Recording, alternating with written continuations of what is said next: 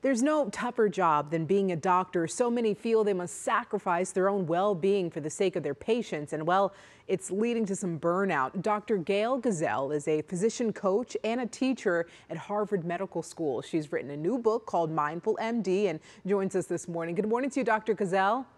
Good morning. It's a pleasure to be here. Pleasure to have you here. So Texas is facing a looming doctor shortage right now, and it's happening across the country. One factor, of course, is the aging population to care for, but is burnout also a factor? Burnout is definitely a factor, and it's really interesting. Levels of burnout in the physician workforce were high before the pandemic, and they are considerably higher now. The fears of bringing this virulent disease home to family members, seeing colleagues and patients die early in the pandemic and not being able to help them, and of course, the incredible politicization that we saw nationwide have really taken a toll on physicians and others in healthcare. And we're seeing physicians struggling mightily in the current healthcare environment. And in fact, we're seeing burnout in 2 out of every 3 physicians nationwide. So this is a real peril, as you say, in Texas, the shortage of physicians.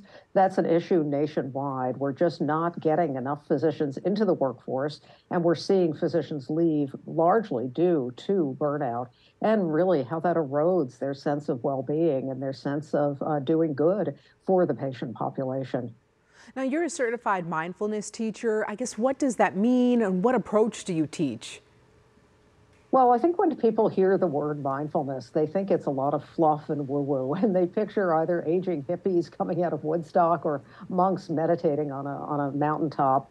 But really what mindfulness is gaining control over our own minds, the instruments that all of us use every waking hour. And we don't always realize how much our thoughts lead us astray. Many of our thoughts are helpful, of course, but many of our thoughts are not helpful. So with mindfulness, what we're doing is we're training the mind, really, so we can be the master of the mind rather than its captive. And this is nowhere more important than in healthcare, where physicians, nurses, therapists, technicians are working so incredibly hard, and yet their minds can get caught in all kinds of stories that they're not good enough, that they're not as smart as their peers, or that the working conditions are too hard, or maybe they've gotten the diagnosis wrong. It's really amazing how our minds can run wild. So mindfulness is really about taming the mind so that we can really utilize it to be at our very best. That makes sense. How can a doctor be resilient without impacting patient care? Oh my goodness. When doctors are resilient, they are much better able to take good care of their patients. When they're resilient, they know that they can't run on empty. They have to do things that sustain themselves. You know, the oxygen mask metaphor, that we have to put our own mask on first before we can take care of someone else. Self-care and resilience is fundamental to the physician workforce, doing well, taking care of patients, and surviving really what we can only describe as the marathon of a career in medicine. And really quick, before we go here, what are the best strategies, even for us regular folks, to achieve and maintain a regular work-life balance?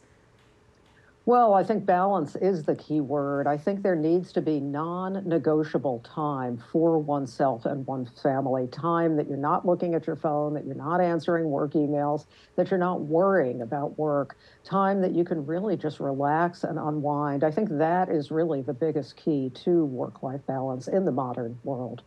Thank you so much for that insight and joining us here on Daybreak. Once again, your book is titled Mindful MD. Thanks so much.